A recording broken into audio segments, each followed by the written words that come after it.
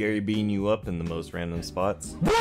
Can't find much items to help you with that run? Grinding spots ridiculous to find. Don't worry, man, I got you. We both are probably in the same pickle if you're watching this video. I haven't tried many nuzlocks, I'm pretty fresh in it myself, but now I have a terrifying addiction to them. Please help me. I would like to help you. Yes, you, out at the same time. Now don't panic. I'm not going to be telling you how you should play your nuzlocke. That's the beauty of it. I'm just Big Papa Cinna, giving some boomer tips and tricks. Some of these you can still use for randomizers, unless you got a trainer with a legendary one to hunt you down, then that's all on you. Please, don't bring that to me. I have a family. Anyways, let's get started.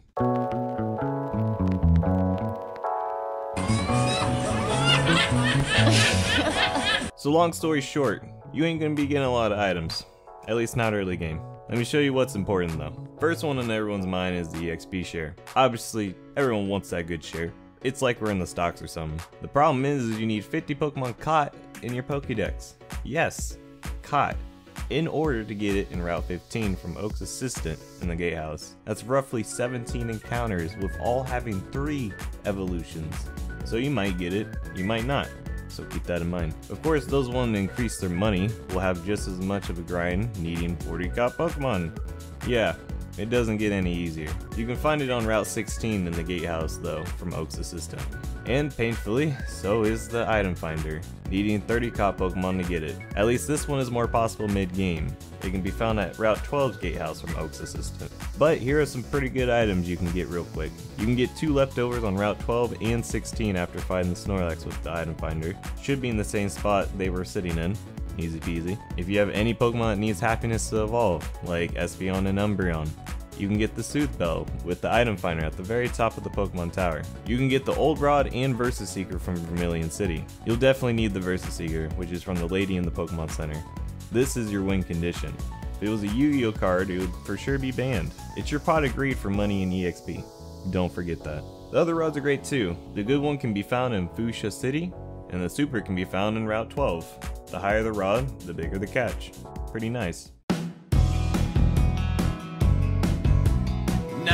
In the later games, you don't have to worry about having an HM slave since you can call Pokemon to your aid to help you out. Unfortunately, this isn't the case in this game. Hope you're ready to waste a whole slot just to get around the game. I'm joking. Honestly, I think it's better to split up the HMs between your Pokemon instead of put all the weight on one. There isn't even really a lot of HM slaves in Fire Red, if you can even get the encounter for them. The only HMs you really need for your run are Cut, Fly, Flash, Strength, and Surf. Cut is given by the captain in SS Annie. Fly is not a need, but you're gonna want it. Less pain. It's on Route 16's other house, given by a little girl. Flash is also not a need. You'll only need it for Rock Tunnel, but it keeps you from being ever lost in the whole labyrinth of hell. It's on Route 2 with 10 Pokemon caught required to get it from Oak's assistant. Strength is found at Fuchsia City by the warden. You'll need to find his now grass-covered golden teeth in the safari to get it. He didn't even wash it, just right in his mouth. Someone could have pooped. Surf can be found in the Safari Zone. It's a weird place, so looking up a map is pretty nice since you got limited steps. Remember that Versus Seeker that we mentioned? This is where it all comes into play. For low levels, you want Nugget Bridge. Easy trainers, easy money, easy life. Train money life. Sound like a Karen right now. For mid levels, you got Route 16. These biker dudes are all lined up for you to beat their ass. Just be careful because they got mons that could explode. The final leveling spot is a favorite. Island 1, baby. Go past this water here and you'll be fighting all of these trainers with fighting types.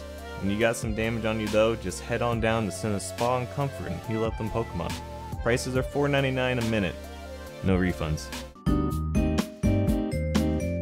Don't fight Gary too early on Route 22. I know it's exciting. You're exploring your first couple minutes of the nuzlocke. But Gary's smelly ass is there waiting to ruin it with a level 9 Pokemon, so make sure you're prepared for that situation. Always, and I mean always, no matter what, carry antidotes. Unlike the newer Pokemon games, your Pokemon can die from poisoning. Yes, it will literally faint even out of battle from poison, and that's a death run. Always research Gym Leader and Elite Four fights. You never know what they got, and what they got might just end your run. Knowledge is power.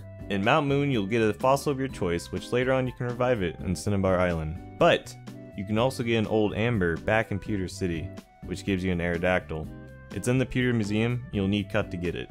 In Celadon City, if you go behind the mansion, apartment, where the old lady gives the tea, you can actually get a free Eevee from the person on the top. Great for balancing your team. There's a free Hitmonchan or Hitmonlee in the Saffron City Dojo after beating up all the fighters in there, like Bruce Lee. Be very careful of the Silph Gary. All his Pokemon except one are fully evolved already and are 35+. I'm sure a lot of people can say Silph Gary sucks. On the other hand, after beating him, you can get a free Lapras as a cool little reward. I'd recommend grinding your Mons to 55 to 60 for the E4 and make sure you farm enough money to buy all the items you need to get that final push. Before that E4 though, I see you have a Master Ball in that inventory. Go ahead and use that to catch one of the legendary birds of your choice. Gotta use everything you have, right? In the Pokemon Center right outside of Mount Moon, there's a man in the back who will sell you a Magikarp. Not so much of a scam in this case. Nah, it still is. And lastly, the casino. The casino has a good amount of TMs that are really helpful, such as Ice Beam and Thunderbolt. You can also get a Dratini if you really want, depending on the rules you set up. And that's all I got for you to help your run. I wish there was more I knew, as I am pretty new at nuzlocking as well. But I believe you can do it with all this knowledge. If I can do it, you can do it twice as better. Good luck friends, and thanks for watching.